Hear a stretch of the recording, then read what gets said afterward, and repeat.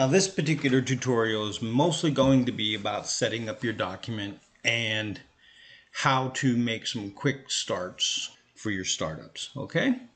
Most of the people I'm talking to are into sublimation. We have certain sizes that we generally work with because of our printers. The largest size that we work with will be a 13 by 19. So let's say that's what we want to do here. Right now this is probably a legal size. To set the document up, we're going to go to File. We're going to go down here to Document Properties. We could have also hit Shift Control D, but I'm going to do it this way.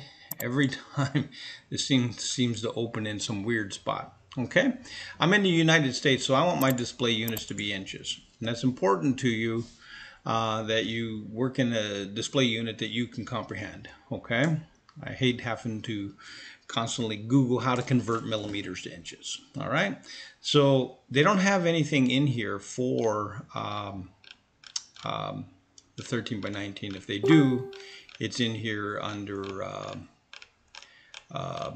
millimeters. Okay, so I know the A3 is not the same as the A3 plus, so it's just not, so I have to make this where I understand it.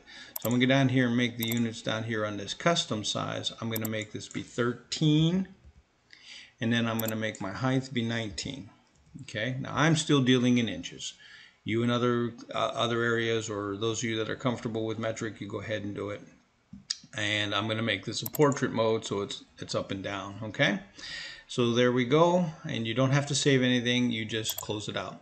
And that's how easy it is to set up your document. So let's go ahead and save that as, we're going to save that as 13 by 19 portrait. Now I'm very big on organization. In my document folder, I have another folder called Inkscape Documents, and that's where I keep these. These are my startup files.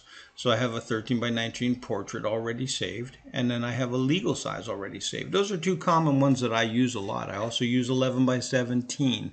I could go ahead and make that, but at the moment, so I would write in here what I want this to be, and I would hit save. For the moment, we're just going to cancel that. Okay, but that's all there is to setting up your document. Okay, there are some other features in there that I will go into later on when I talk about advanced document settings.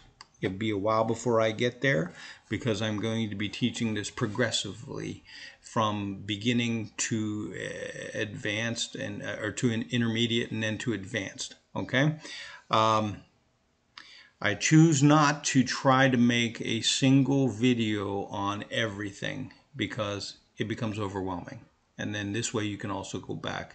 So this here video is called Document Setup. Should be easy for you to find. Just Google search my files, YouTube search my files, and you'll get my Document Setup file.